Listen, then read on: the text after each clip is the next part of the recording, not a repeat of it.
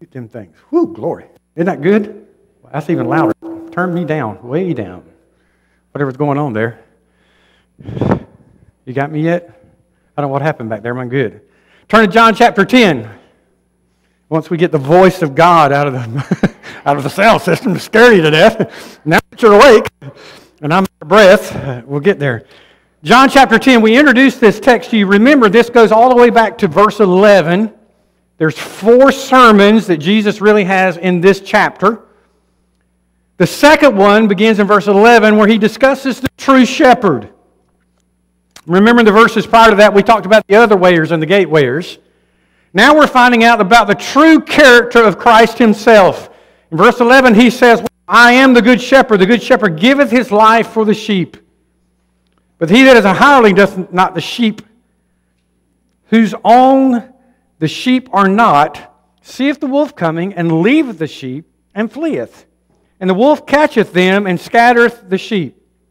The hireling fleeth, because he is an hireling, and careth not for the sheep. I am the good shepherd, and I know my sheep, and I am known of mine. Aren't you thankful God knows us, and we can know Him? Isn't that an amazing thought? As the Father knoweth me, even so I know the Father, and I lay down my life for the sheep. And we talked about extensively what that means in that text last week about Christ giving His life for us, willingly laying down His life. Verse 16. Now let's think for a minute. We're learning about the character of God.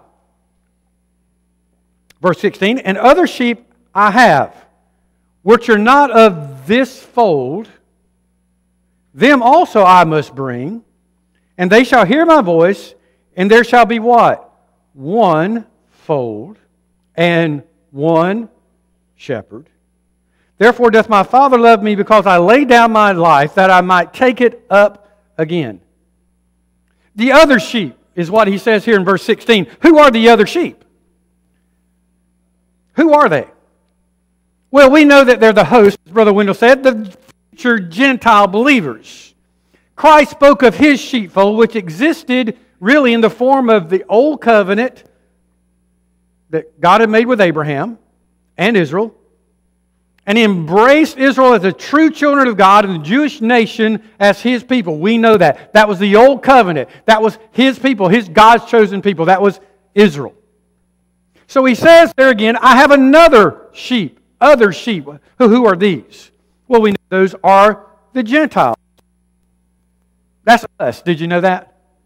Most of us. Some of y'all, if you did your DNA, you may be some Jewish. I'm not sure. Some of you give like you're... No, I'm sorry. I shouldn't have said that. Listen, I got some advice. When I was in college, as I was going through school, I was a butcher. I cut meat. Debbie and I, when we first got married. I did that in a predominantly Orthodox Jewish community.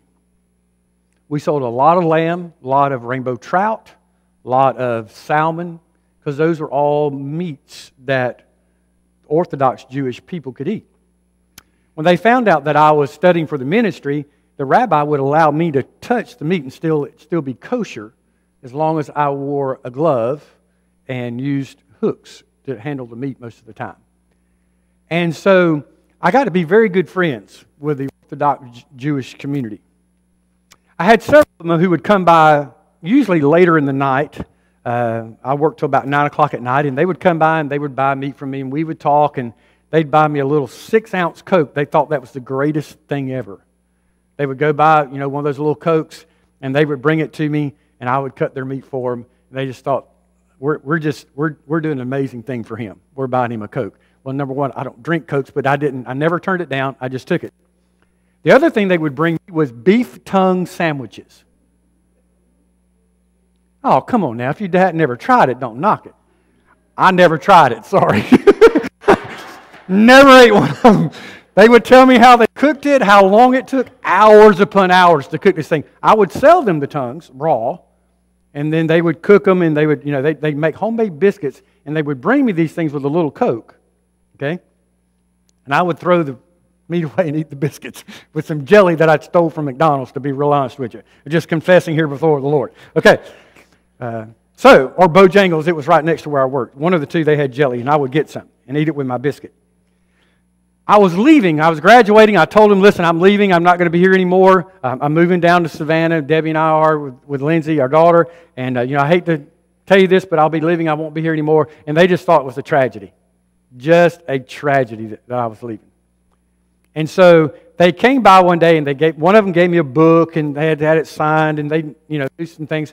So it was really good. But then they came up to me the last night, and he said, let me give you some advice. Now, these are Orthodox Jewish men, probably in their late 60s. They looked at me and said this, son, let me just give you some advice. I said, okay, I'm ready. I was listening for some words of wisdom that was just going to be amazing. And here's what these two Jewish men told me. He said, don't you ever buy business from a Jewish man. Brother Phil laughs. And I know there was a look on my face like, okay, I had no clue. He said, if a Jewish man can't make it work, no one can. You understand? These are the Jewish people, the chosen people of God. Great respect for these people. It was amazing how serious they took their faith. So serious. So dedicated to God in the Old Testament, the covenant. Just amazed me. So here Christ is talking about those chosen people that are a part of the fold already, but now He says there are other sheep, and that's the Gentiles, that's us. All of us that are not a part of that old covenant that He had made with Israel. Those that did not grow up underneath that old covenant, underneath that old promise. Now notice what He says in the text, but catch it just for a moment. He does not say He will bring them into the old covenant. That's not what He says. Into the Jewish nation. That's not what He says. Brother Mark, why is that so important? Catch this now for a minute.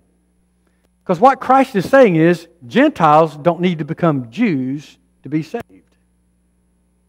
Did you catch that? Paul had a huge argument about this. Did you know that in the New Testament? Paul had to write one whole book, one whole epistle that dealt with, listen to me, you don't have to follow after circumcision to be right with God. The same principle applied. You don't have to follow after the dietary laws of the Jewish people. You don't have to do that to become a Christian. And there was an argument that was going on. The Judaizers were trying to tell the new Christians, yeah, you got to do this and you got to do that. And Paul and all of them went to Jerusalem, had a big debate and a council, and it come out and said, no, you don't. And I dare say, somewhere in that argument, this verse right here came up. The teaching of Christ. When He said, listen to me, I'm not bringing the other sheep into this fold. That's not what He was saying there. I'm not bringing them into that old covenant.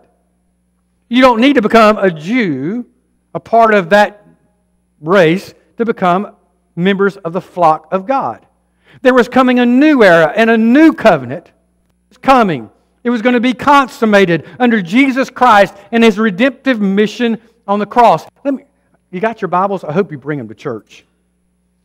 Turn with me to the book of Jeremiah in the Old Testament. Let me show you something. I want to show you where this is not this is not just, hey, let's figure this out. No, stay with me for a minute. Look, take your Bible, turn to the book of Jeremiah. Jeremiah talked about this promise. Jeremiah chapter 33. Go ahead and turn. I'll give you time to get there.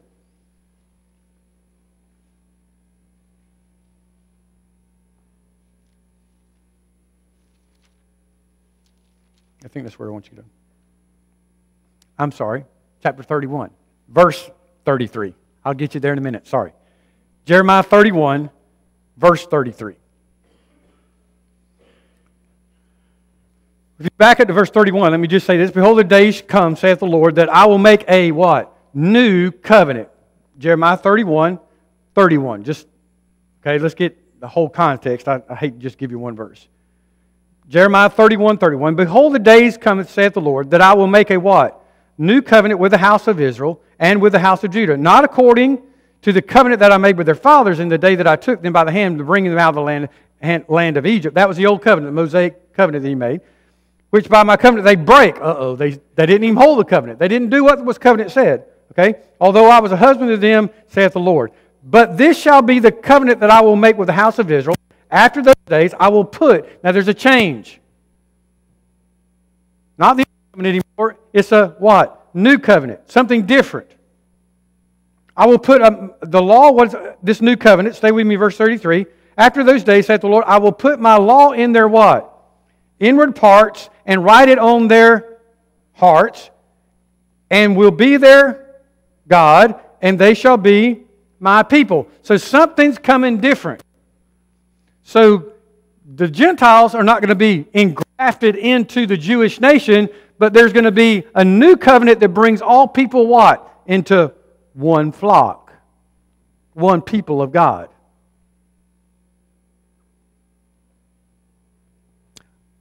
Why is that important? Well, you still got your Bibles? Go with me to the book of Hebrews, chapter 9.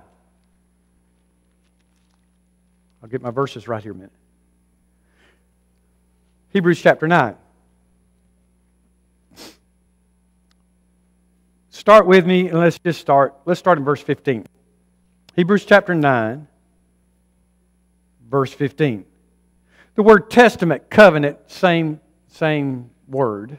One Old Testament, one New Testament.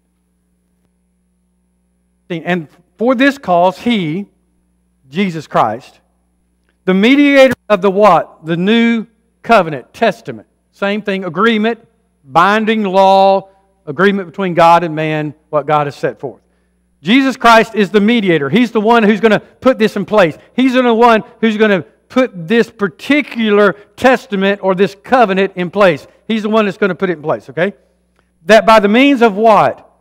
Death. So this new covenant was put in place by the death of who? Jesus Christ. So this new agreement, this new covenant, this new promise between God and man was put in place by the death of who? Jesus Christ. You get that so far? Okay. For the redemption of what? Transgressions or sins that were made underneath the what? First testament, first law, first covenant. So by the first covenant, remember what I told you this morning, the law, you understood that you have done what? You have sinned. The law told you you have sinned. It made it clear that you have sinned. No doubt about that. If you break the law, you've sinned. But there again, the redemption of those sins was made possible by the what? Keep reading. The death of who? Jesus Christ. They which are called might receive the promise of the eternal inheritance. For stop, okay? So what he's saying, what is the writer of Hebrews saying there? He's saying this new covenant is put in place by the death of Jesus Christ, and this new covenant, hold on, catch this for a minute, doesn't just cover sins or acknowledge sins or get you to understand you've sinned. This covenant brings redemption from sin. Wow. That's something completely different, right? Remember in the Old Testament, the blessings of God were brought to you by what? Obedience. Remember He told the children of Israel, if you obey me, you will be what? You will be blessed. Those blessings were temporal.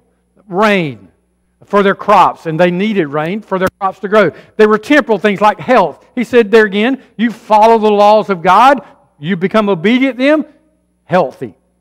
Why did He give all of those laws? Don't eat this, do eat this. Don't do this. Here's the way you have it. All those things were put in place. Why? Because if you follow them, you could be blessed by God, health. Remember, He even told them, you don't follow idolatry, you follow the law of God, you will be blessed by my protection. Don't go out and worship other idols. Don't bring that idolatry worship into the children of Israel. Don't interfaith marry. Don't do those things. Why? Because if you follow the law, you will be blessed by God, by His protection, by His provision, all the things that you need in your life. Now listen to me, that's Old Testament. Did you get that? That's the Old Covenant. You're still in Hebrews? Look at Hebrews chapter 9. Keep reading with me. Look at verse 15 one more time. He's not talking about temporal blessings anymore, is he? Now here's where our health, wealth, and happiness guys ain't going to like me.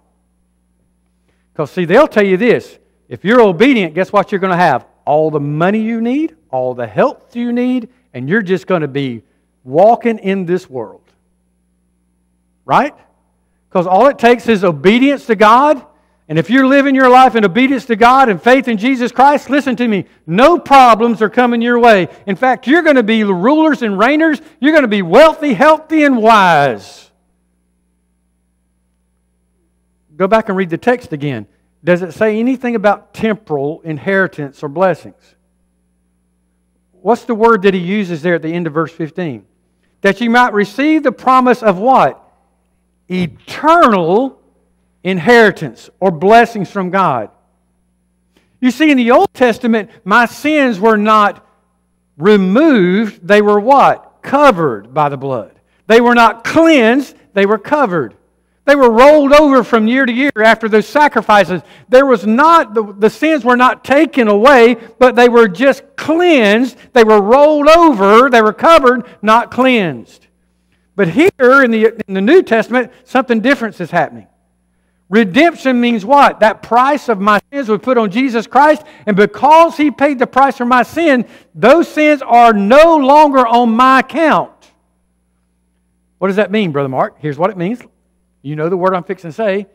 That means I'm justified in the eyes of God. What does that mean? That means God looks at me just as if I never sinned.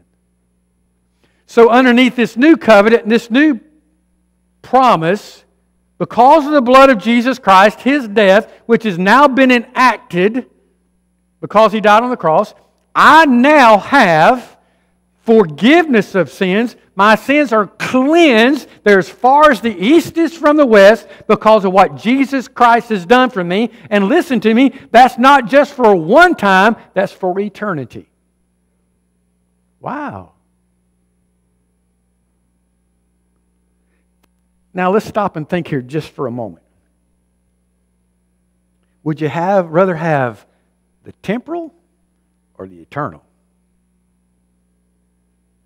Would you rather have something that's going to be an instant, here today, gone tomorrow, or something that's going to last forever? You see, that's the question that's going on here. I'm glad you got your Bibles. Turn to the book of Romans just for a minute. I can't let this go. Turn to Romans chapter 3. I want to make sure you understand what I'm saying here. And I want to support it with Scripture. Romans chapter 3, start with me in verse 23. You know this text very well. Romans 3, verse 23. Some of the young people can probably quote this verse for me. It says, "For all have sinned and done what? Come short of the glory of God." And normally that's where we stop, but don't stop there. Look at verse 24. "Being justified," remember what I just told you, just as if I never sinned. So when God looks at me, look what it says. "Being justified freely." Look, get a hold of this now. Salvation doesn't cost me anything. So I'm being justified. My sins are being cleansed, taken away. What is it going to cost me? For the wages of sin is death, but the gift of God is what? It don't cost me anything. It costs Christ everything. Cost me? Nothing. For God so loved the world that He what? Gave His only begotten Son. So this redemption, this forgiveness, this hope I have that my sins are gone for eternity as far as the east is from the west, never to be remembered anymore by God. The only way that happens is God freely gives me that. Look what it says in the verse. He freely gives it by His what? Grace. What is grace? Grace is getting something I don't deserve. God's unmerited favor. So that by the very grace of God, not because I deserve it, not because I earn it, not because I'm good enough for it, just by the very grace of God, He freely, without cost to me, without anything I have to do, He freely gives me this standing with God through the death of who? Look what it says in verse 24. Grace through the redemption that is in who? Christ Jesus. So this grace, this forgiveness, this redemption is given to me by the grace of God freely, and I now stand justified because I've been redeemed by the blood of Jesus Christ. My sins are as far as the east is from the west, only through Christ Jesus. Do you understand how good that is? But it doesn't stop. Look at verse 25. Whom God has set forth to be a propitiation through faith in His blood. That's a big word that says the wrath of God has been taken away. Jesus Christ took on the wrath of God for me. Because why? I have faith in His blood, His death on the cross, to declare not my righteousness, but whose? His righteousness. Keep reading. For the remission of sins that are in the past. So my sins, where are they now? They're in the past. They're gone. They've been removed. Why? Because of what? Jesus Christ. And now, listen to me, I have been declared righteous. Wow. Woo, here we go. I'm not just saved. I'm not just redeemed. Now, in the eyes of God, because of the death of Jesus Christ and my faith in the blood of Jesus Christ, by His grace, I am now declared righteous in the eyes of God. Now listen to me, folks. If you understand your sin and you understand the righteousness of Jesus Christ, you ought to be rolling up and down the aisles right now.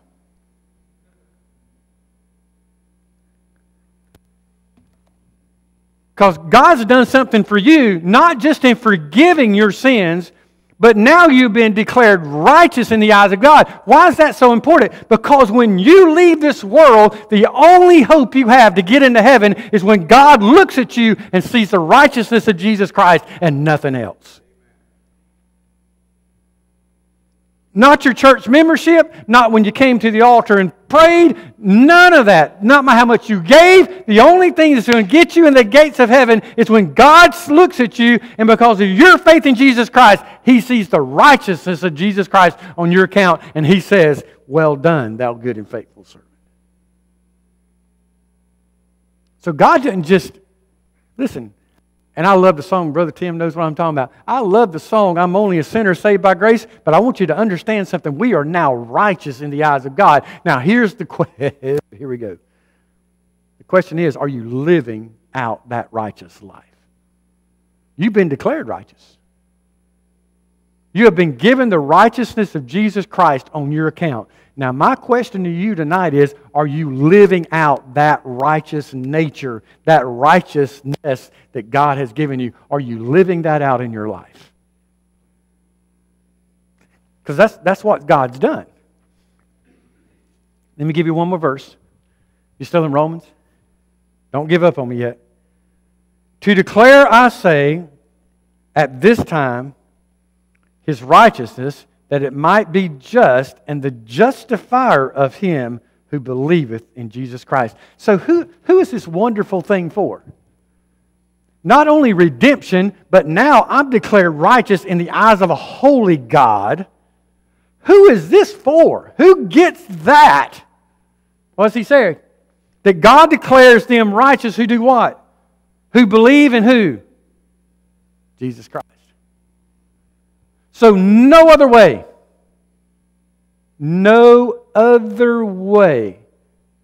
can you ever stand righteous and enter the gates of heaven, because no sin can enter into the presence of God. No other way can you be declared righteous, justified in the eyes of God, except through the belief in Jesus Christ that He died for your sins. And by the grace of God, He saves you. That's the only way. And if you follow the rest of the text out, he says, can you boast in the law? No. But we conclude, therefore, that man is justified by faith and without the deeds of the law. Wow.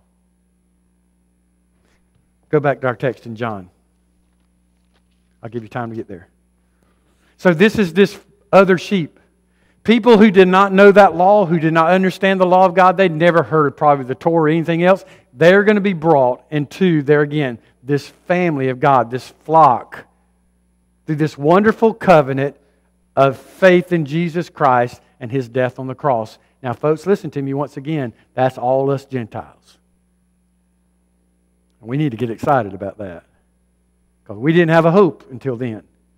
You understand that? We did not have a hope until Jesus Christ came.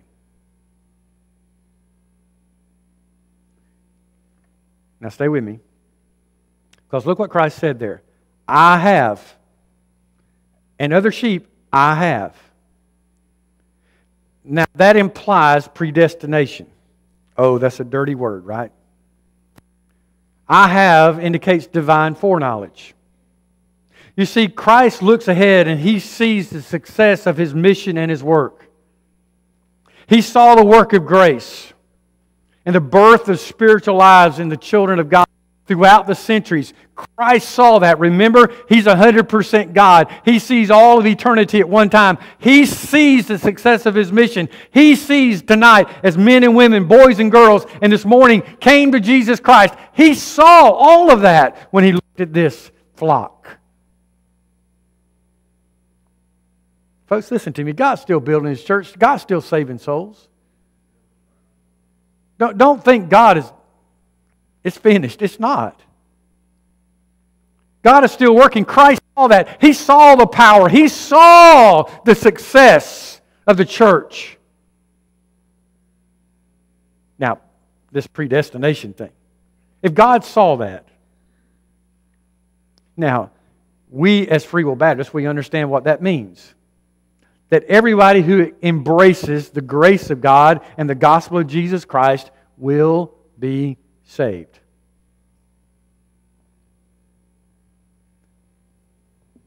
You got your Bibles? Some of you are looking at me dumbfounded. Turn to Ephesians chapter 1.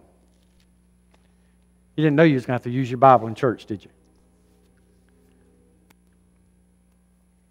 Let's figure this out, because I want you to understand what we believe and why we believe it.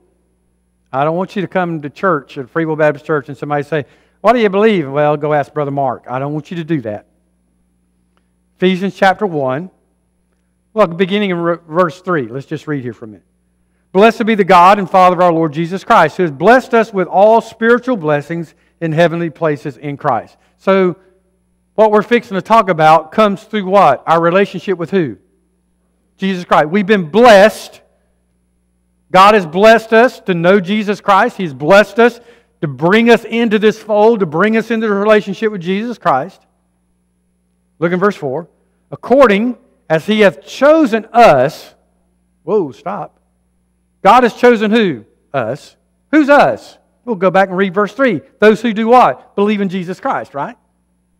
He's chosen us, who believe in Jesus Christ, before the foundation of the world, that we should be holy and without blame before Him in love. So what is Paul writing there in the book of Ephesians? He's saying God knew the plan of salvation before the foundation of the world.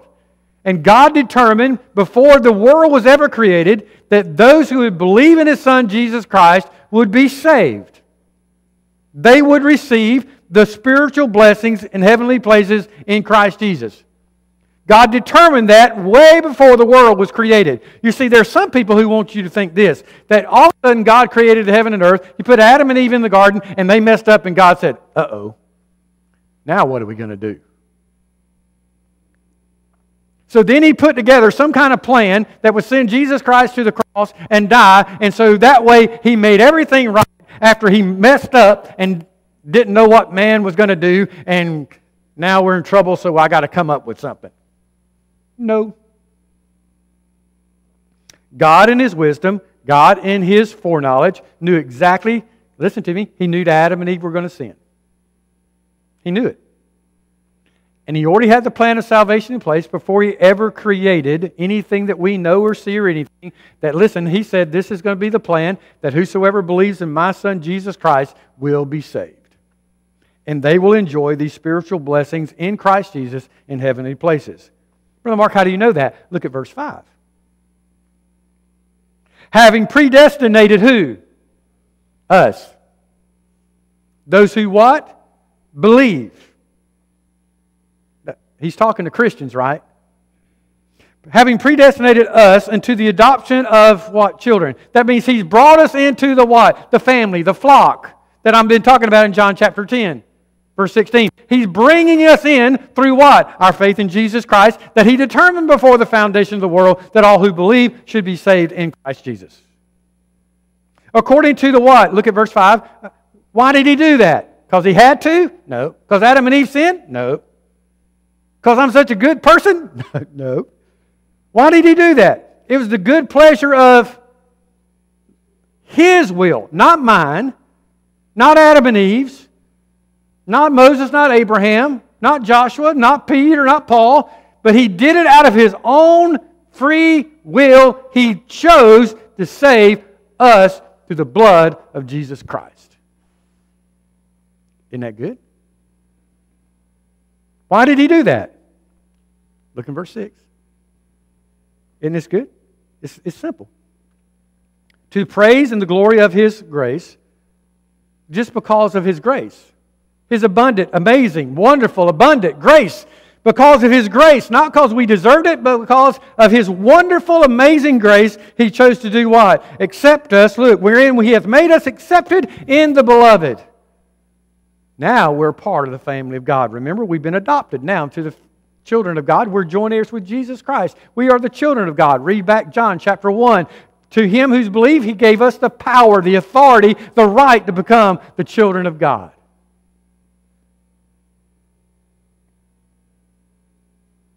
Wow.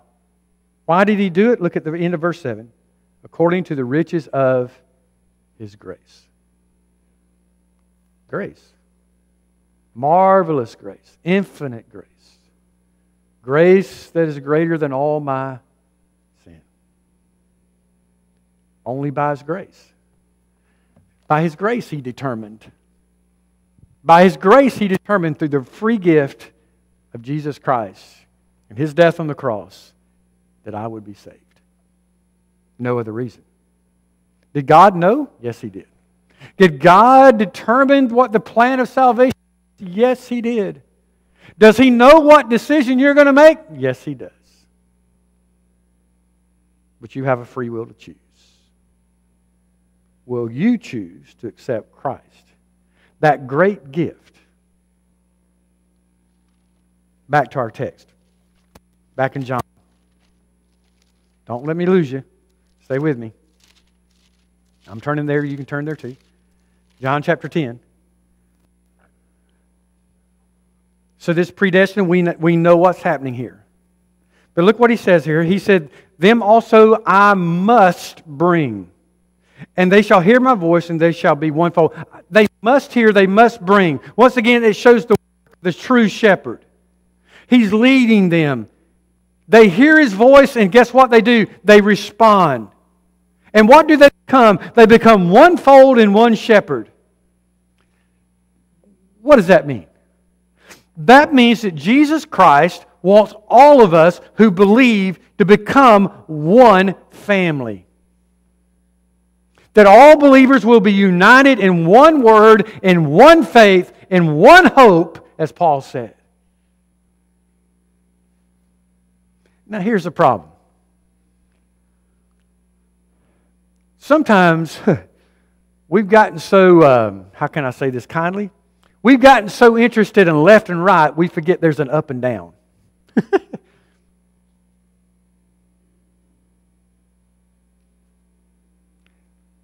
I'm not going to get political here for a minute. But see, we've become so passionate about left and right that we've forgotten the most important thing is this up and down relationship. You see, when we get this one right, we'll get this one right. Remember what Christ said the greatest commandment was? Love the Lord your God with all your heart, soul, mind. That's this one. What's the second one? And then love your neighbor, that's this one, as yourself. Do you think there's a reason He put this one first and this one second? You see, when we get this one right, then we'll all be one family. We'll all be one faith. We'll all be one hope. We'll all be one Lord. We'll all be in one baptism. We will all be one church. And let me remind you something just for a moment, dear, honestly, lovely Free Will Baptists. When we get to heaven, there won't be a corner of heaven for Free Will Baptists. I just pop a few bubbles. There won't be the National Convention of Free Will Baptists meeting on this corner of glory. Guess what? We are one church, one faith, one Lord, one baptism. And sometimes we need to remember that.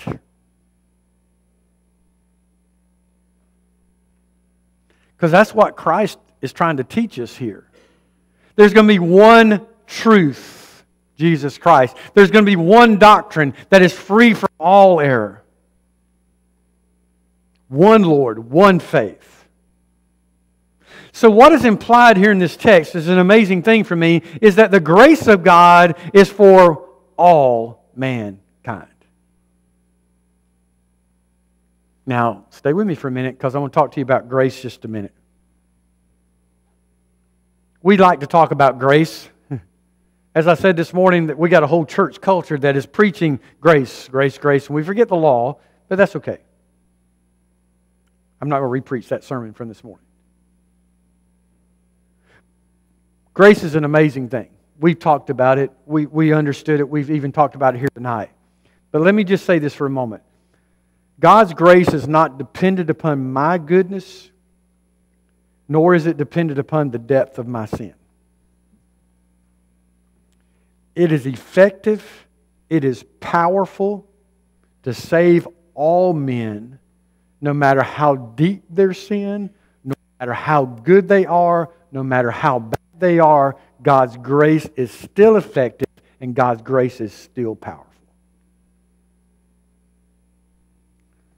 You see, here's the problem with grace. Some of us think we're too good to really need grace. We live a good moral life. And so therefore we look at our lives and say, well, you know, grace, I don't do anything really wrong, so I don't really need it. Oh boy. Or then we got people over here that just say, listen to me, I've sinned so much, I am so far gone that God's grace can't reach me. That's usually where we're at. So let me just say this to you tonight, church. God's grace is always sufficient. Isn't that what Paul said? My grace, Paul said, come, Lord, take this thorn away. He said, no. 3 times. Paul, my grace is sufficient. Doesn't matter where you're at, that grace is still sufficient. Brother Mark, why is that important? I'm going to share one more verse with you. You don't have to turn there, but I'm going to read it to you. And I want to show you why that grace is sufficient. Because that grace is centered in the gospel of Jesus Christ. Remember who the Apostle Paul was. He was a persecutor of the church before God called him on the road to Damascus. In fact, he watched, we believe, Stephen be stoned to death, a leader of the church. Paul was very passionate. He was just passionately wrong. So Paul understood the grace of God probably better than most of us do. And here's what he said in Romans chapter 1, verse 16. He said, for I'm not ashamed of the gospel of Jesus Christ, the grace of God. That's the power of the gospel, right? Grace. That's the power of the gospel, the grace of God. For I'm not ashamed of the power, there again, of the gospel of Jesus Christ, for it is the power of God unto salvation. Who is that power? Who is that grace? Who is that gospel for? Look what he says there. To everyone that what? Believeth. To the Jew and to the Greek, to the Gentile.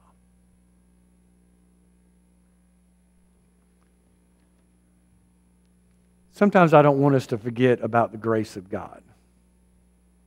But I also, there again, I want you to understand that God has called us, and through that grace He has called us to salvation. And He's called every one of us, He's called all people to that salvation. The gospel is not just for one, it's not just for another, it's not just for the Jew, it's not just for the Greek, it is for what? Everyone. Now here's the thing, here's the great thing is, when we share the gospel, it contains that grace of God that changes people's lives. Are you willing to share that? You see, here's what I want you to understand. There's not a lot of people going to listen to you if you go to try to correct them about what they're doing wrong in their life and all those things. And I'm not telling you don't have to do that. But I want you to understand, if you ever walk up to somebody and you start talking about grace, they'll probably start listening to you. Unmerited favor of God. Something I did not deserve that God has done for me. The power of the gospel of the good news of Jesus Christ, that I can't do anything, but God not only redeems me from my sin, He declares me righteous in the eyes of God through the blood of Jesus Christ. Sometimes I think we forget about that grace. Because that grace is what changed us. That grace is what saved us. And that grace, listen to me, is what will one day bring us together. I don't know what's going on in your home. I don't know what's going on in your family. I don't know what's going on in the community. Listen to me. But I'm telling you, it is that grace of God that will eventually unite all of us when we gather around the throne of God. I'm convinced we need to start sharing that grace to all people. Let's play together. Our Father, we thank You. Thank You for that grace of God that called us, for the grace of God that keeps us, and that grace of God that will one day lead us home. If there be anyone here tonight that is not living in that grace of God, that has never accepted the free gift of Jesus Christ, had their sins forgiven, be declared righteous in the eyes of God, to have heaven as their home, if there be anyone here tonight who does not understand that wonderful promise, that gift that God You have given to us, may tonight be the night that they surrender their life to You and live in that grace. Lord, as Christians tonight, would You just remind us of that grace that brought us into the family of God? Only by that grace. Nothing else. It is that grace that called us. We didn't deserve it. It is that grace that saved us and removed our sin. We didn't deserve it. It is that grace that has declared us righteous in the eyes of God. We don't deserve it. That wonderful, matchless, wonderful grace of Christ is being offered to all tonight. No matter what we've done, no matter where we've been, no matter how good we are, no matter how bad we are, that grace is being offered tonight. The good news. Won't you accept it tonight? I'm going to ask you to stand with your head bowed, your eyes closed. Are you living in that grace, dear Christian? As we sing, won't you come? Marvelous grace of our loving Lord, grace that exceeds our sin and our guilt. Yonder on Calvary's mount outpoured, there where the blood of the Lamb was spilled. You know that grace? Grace, grace. Are you living in that grace tonight? God's grace. Are you cherishing that grace tonight? That will pardon and cleanse within. Grace, grace. God's grace. Grace that is greater than all our sin. Pray with me just for a moment. That marvelous grace. You know, it's real easy to abuse grace, to take advantage of it. That somehow or another, it's just always going to be there. That God is always, be careful. Be careful. Don't abuse that grace. Dear Christian, I don't know where you're at in your life. I don't know how you're living. But God has extended His grace to you. He has saved you by that grace. And I want to encourage you, live your life in a way that pleases God. Don't abuse the grace of God. If you are, I encourage you, stop, change, repent tonight. We're going to sing one more verse. One more verse. This is for you. As we sing, won't you come? Dark is the stain that we cannot hide. What can avail to wash it away? Look, there is flowing a crimson tide. Whiter than snow you may be today. Grace, grace, God's grace, grace that will pardon and cleanse within. Grace, grace, God's grace, grace that is greater than all our sin. Lord, we're thankful tonight for that grace, that amazing grace that saved us. The amazing grace that keeps us, and that grace that one day lead us home. Lord, thank you for all that you've done. And it's in your precious name we pray. All God's people said?